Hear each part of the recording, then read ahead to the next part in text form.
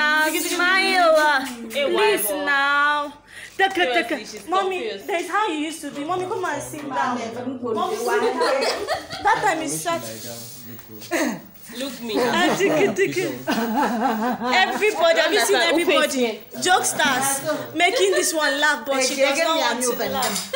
She does not want to laugh. I'm telling you.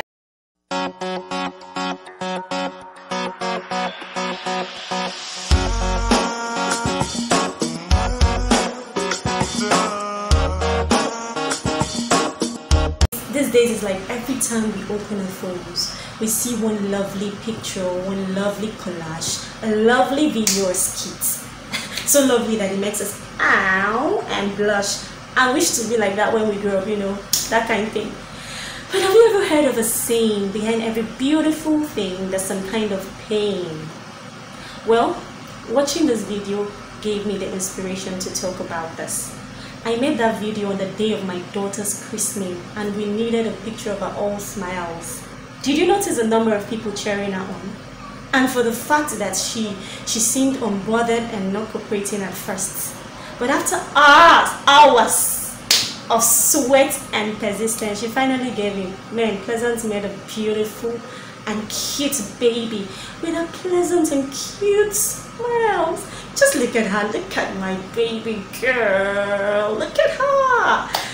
Of course, when we posted the picture, no one saw the, beautiful. Everyone saw the beautiful smile, and no one saw, thought about the pain behind it. Today, I just want to remind us to look beyond the beauty or success of a thing and place premium value on the hard work that goes behind the scenes.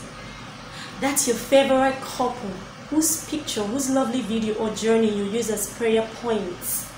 Do you actually know the sacrifices they put into making their marriage work when the camera isn't rolling?